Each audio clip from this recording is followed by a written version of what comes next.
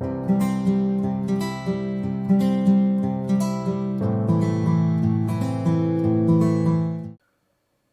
everyone, welcome back to the channel.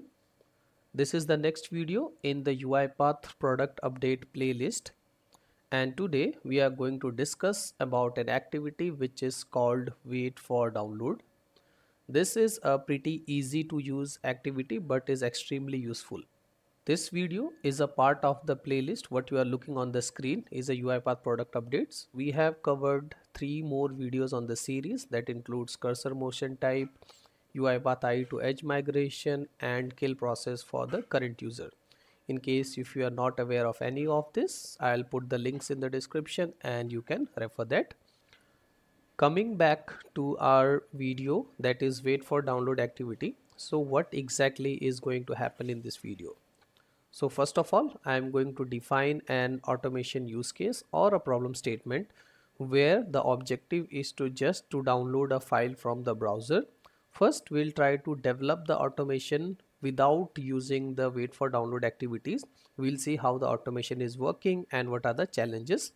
After that, we are going to see how exactly can we utilize the wait for download activity in this scenario, and then we compare that what are the benefits we got, and at the last we are going to explore the docs.uipath.com and read the official documentation. Also, in the description of this video you will find all the relative links, and there is a timestamps also available like this is for another video, but same you will find in this video also. If in case you want to jump to a specific section, you can just click on the timestamp and the video shall navigate to that point. Okay, so having said that, let's get started. I am in my UiPath studio, and prior directly jumping to the automation, let us see the use case which we have today. Okay, so I have a website open in front of me. The website is fileexamples.com, and assuming that I am writing an automation where I have to download some of the file from this website. So let me try to show it to you manually. So we have to open this website. I have to go this one which says sample documents. Post that, I have to select that what kind of document I have to download. Let's say I have to download the XLSX, so I would have to click here. Now based on the size, I have to click on the download sample file. Let's say I want to download this one which says 670 KB and 5000 records. So I have to click here and it downloads the file, and the file is available in my download. So as you can see at the top, the file is downloaded, right? So if I have to do this same automation in UiPath Studio, how do I start, right? And now after that, I'm going to show you what are the benefits of using the wait for download activity. Okay, so let me go here and I will create a workflow. I'll call it traditional way of download. I'll hit create. Okay, so now I am just going to show you quickly how exactly we used to do without this activity and what are the differences. So if I have to do the same automation, what I do, I have to click and activity which is called open browser. Open browser will ask me, give me the URL. So when you are doing a real-time automation, all of this configs, all of these URLs and everything will come from a configuration file. In case you are not sure how do we use a configuration file, I have a dedicated video on my channel where I am explaining each and every bit about config file and how can you use a config file in a plain sequence, which is this. Okay, so you can refer that. I'll put the links in the description. Okay, so I am clicking on open browser. In the properties, now it will ask me what is the browser. For me, I am working with the Edge. Okay, so I'll go here and I'll select the Edge browser. Once the browser is open, that means I am at this page. Now the next I have to click on the sample documents, right? That is what we have just seen. To click on the item, we will use a click activity. I'll drag and drop it inside the do of the open browser because this is where all the operation has to perform. Indicate element inside the browser and I indicate it to the sample documents. Job done. Good practice, whenever you are doing such automation, always rename the activity, right? So that you don't face any issues at the later part of the automation. In case some exceptions are coming, you will directly get this name, so you don't have to struggle more to find the error, right? Now once the robot has clicked here, what is the next thing? This page will get open, and now we have to click on the file type. So for us, the file type is the XLSX format, right? So let me take one more click activity, indicate on element, and this guy, right? I think I selected the PPTX, no issues. We can always indicate on screen and point it to the correct one. And then I will again go to the properties and I'll say here click Excel, right? Now the bot would come here and it will click on this button. Now what is the next thing we have to do? We had to click on this file which says 670 KB, right? So again, it's a simple click. So I take a click activity, indicate it to the here and click here. Okay. And now it will say click on the file. I just rename it. Now my automation is completed and the bot will simply come here and click on this file, right? And the file will go to the download folders. Now if I have to write an automation where I have to use this entire file in the further part of the automation, let's say you have to attach this file in the email. So as of now, this file is quite smaller, so I do not have to wait. But sometimes the file size is more. If this is, let's say, a 5 MB, 6 MB file, then you have to write an automation where you have to write a retry logic, retry scope to see if the file is downloaded or not. Then what are the next steps? So if I have to further use this file in the next part of the automation, once the file is downloaded, I have to again go back to the download folders, right? From the download folders, I would have to write a logic to pick the latest file and see if it is downloaded completely or not, right? So if I have to use this automation in further steps, let's say I have to send this document as an attachment, or I have to use this data in another Excel, what would be the next step, right? So the next step would be you would have to write a sequence, right? So you would have to drag and drop a sequence after the open browser, and here you would have to write a logic to get the latest file from the downloads, get the path, see if it is downloaded, and then continue. Now this all of these operations can be now handled with a single activity which is provided again by UiPath, and the activity is wait for download. So I hope you now understand the problem statement. I'll just repeat. We have downloaded something. Now this something can be anything, Excel, PDF, or any file, right? That file is now at the downloads folder. Now to use the further automation, I have to use a retry scope. I have to check whether the file is downloaded or not. I have to put a dynamic delay. So if you are an automation developer, if the file is taking, let's say, 5 minutes, 10 minutes, so we usually put a retry counter, we put a timeout activity, we just check after 3 minutes if it is downloaded or not, and all of those logic has to be implemented to see the file is downloaded or not, right? Now let us try to do the same automation with a new way. I'll create a new sequence and I call it the wait for download. We'll try to make the same automation with this guy, which is called wait for download activity. Okay, I'll hit create. Now, so this is the new sequence which I have created. I'll quickly do all the steps which I have just done. So here again, the same thing, I'll go and use a open browser activity. We have to pass the URL. Let me quickly pull the URL and I'll paste it here like this. In the browser type, I would select the Edge browser.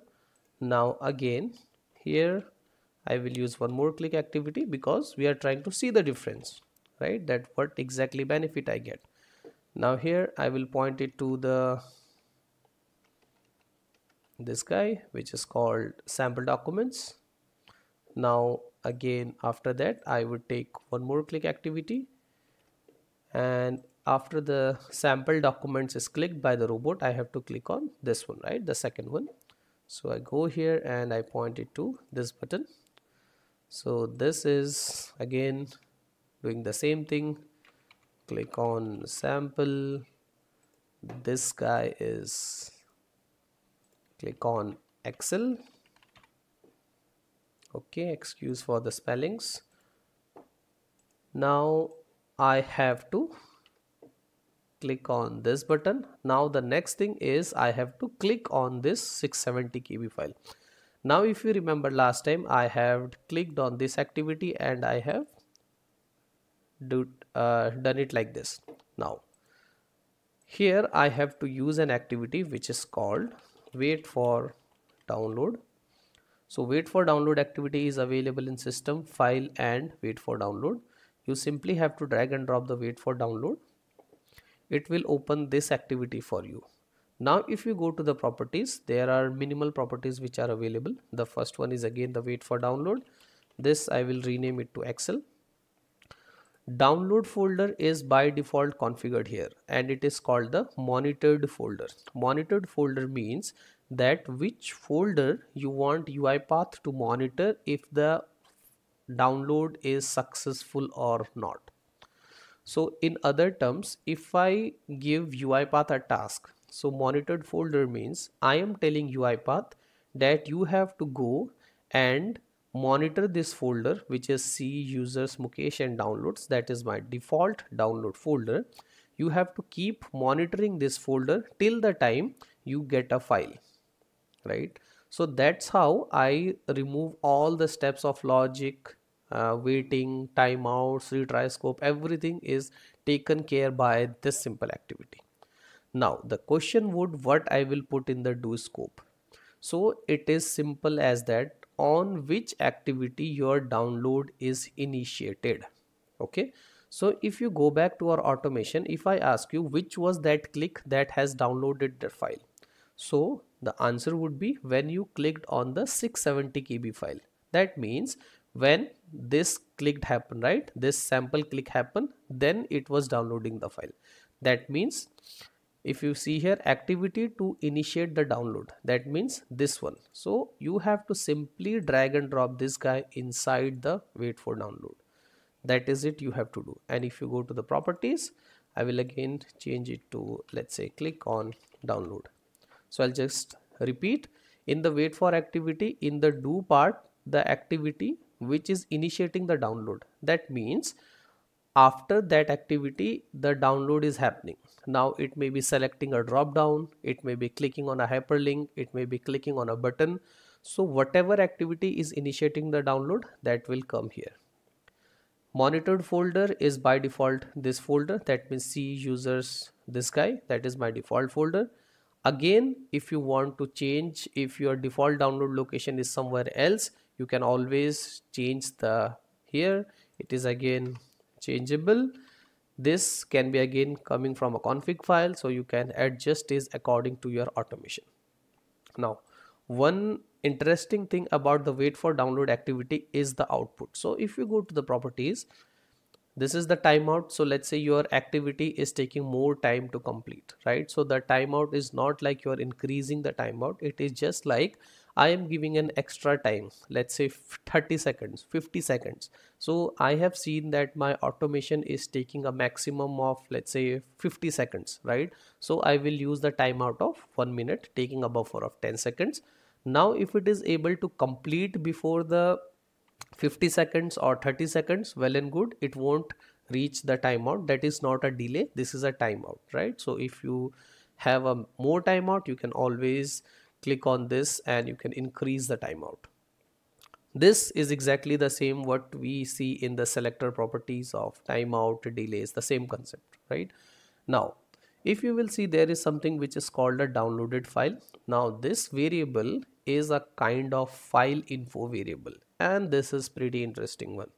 So again, to create a file info variable, all you have to do is go here and hit Ctrl+K, and I will say str underscore file.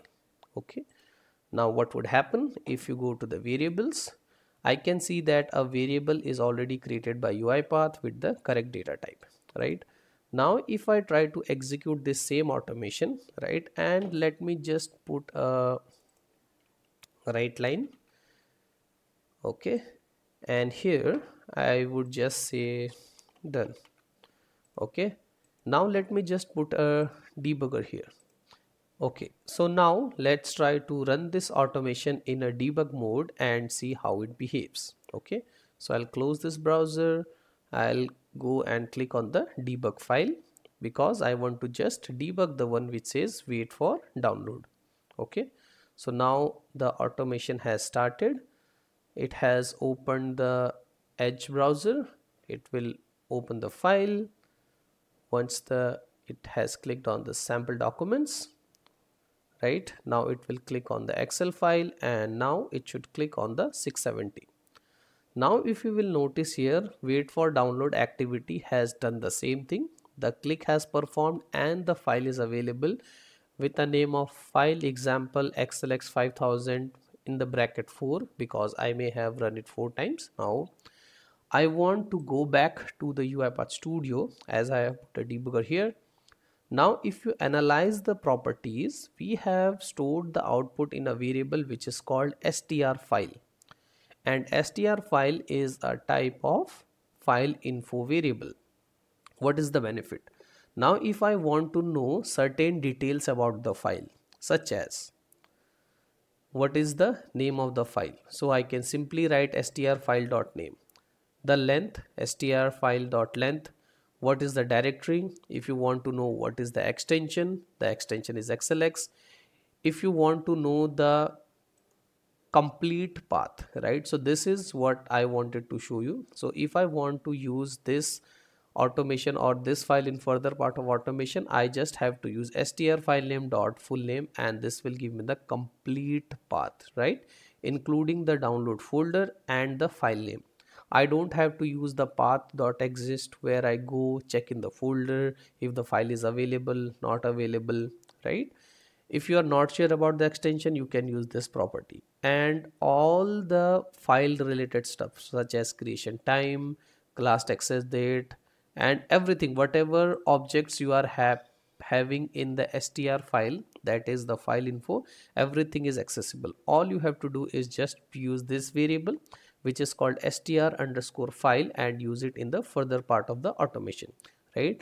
So let's say I want to use the full name for this file and I want to download this file, or let's say save this file. So I just use here str file name dot, okay, full name dot toString. Anyways, it's string, so I will write here dot toString, and let me just pull one here. So let's say if I am writing here full file name is this guy. Okay, now I save everything and I again close the browser, and this time we are going to run the automation. Okay, so I go here and I say run the file. Now again the same thing, expectation is I should get the complete file path. So again the website is open. It will click on the sample documents, click on the Excel files, 670 KB file, and this time it should be 5, right, because last time it was 4 and again we are downloading, so it's 5. So let me go to the output, and you can see that I have got a full file name, that's C users Mukesh downloads and this guy. So now if you see the amount of code I have written, I have just used this activity and I am able to get the file name. Now if I go to the traditional way and if I ask you to do the same thing, you would have to write an automation here where you have to go to the download folders, specify the folder path, you would have to sort the file with the latest one, created date, any logic, right? Folder path, if the file is available, get that path, and all of these things are now cut short. All of this single activity which can be used, which is called wait for download, and you directly get all the details of file info. So this activity is again very useful. Now I hope you understand this thing. Let us go to the documentation. I am on docs.uipath.com, and let us now try to see what exactly UiPath has to say, right? So detects the file initiated by an application and waits for the download to complete, right? It wait for the download to complete before processing anything on the file. So what exactly we have to put at the activity that starts the download inside the activity. So this is important. You have to put only the activity which is initiating the download, right? In the folder, you have to specify the folder where indicated application saves the download file. So by default, it is the download folder. You can always change it. And just now we have seen that we are getting a variable of file info. Now this file info variable is important. You can use it accordingly to get the latest modified date, the folder, the extension, the complete name, anything which you want, right? Now these are some of the steps which are given. So let's say do not download multiple file at once. So if you have to download multiple files, download it one by one inside a loop or any other logic, right? But the idea is do not download multiple file at once. Add this activity. So this is the same thing which we have discussed. So let's say there are two activities, there are 3 clicks which are required to download, as we have seen. So the first 2 clicks will be out inside in the open browser, and the final click that initiates the download will come inside the wait for download. Okay, now these are some of the things which you need to make sure of, that the downloads folder is correctly specified. Okay, if it is a subfolder, the download folder is not detected, right? So make sure you pass the folder correctly. Next thing, make sure that specified download folder does not have temporary files created such as Microsoft Excel. The wait for download activity may mistake here for the download files. Okay, so make sure that you do not have any temporary files created by some other application, right? If you feel that the automation is taking longer time to download, always has an option to increase the timeout. Display name, we have seen download folder is the same thing, the folder path, and in the output download path, which is nothing but the file info variable, and that can be used again and again. Okay, there is a note which just says the download file must not replace an existing file with the same name in the download folder, right? So as of now, if you will see in our automation, when we are running it multiple times, it is putting 4, 5, 6, right? So it should not replace the existing one. So that is something that are pretty basics, right? Okay, lastly, I want to show you the dependencies. So these are the dependencies which I am using. If you are not getting the wait for download activity, just go and update the system activities pack and you should get it the latest one. Okay. Okay, so that is it for the wait for download activity. I hope you found this video insightful. Do give it a try. If you like this video, please give us a thumbs up and don't forget to subscribe to the channel. Thank you for watching and happy automation.